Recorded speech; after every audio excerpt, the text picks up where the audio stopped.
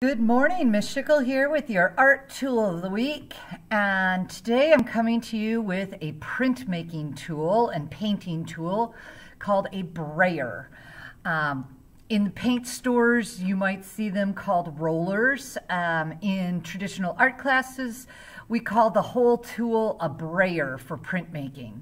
They come in different shapes, sizes, and materials. They can be really big. They can have a handle that you hold like this. Sometimes it's like a rolling pin and the handles are on the sides.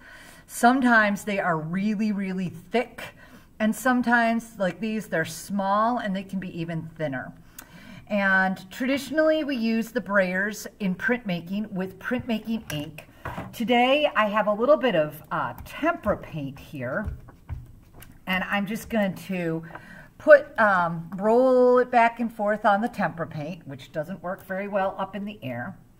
And brayers are good on larger pieces of paper. So you can ink up a whole piece of paper. In printmaking, we usually put it on a stamp or a printmaking plate. But today I'm playing with this because I wanted to show you the fun of these foam brayers. This one here was rubber, and I have the foam one. And it just makes some really great textures.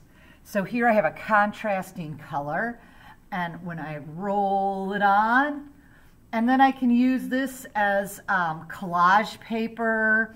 I could add things over top of it.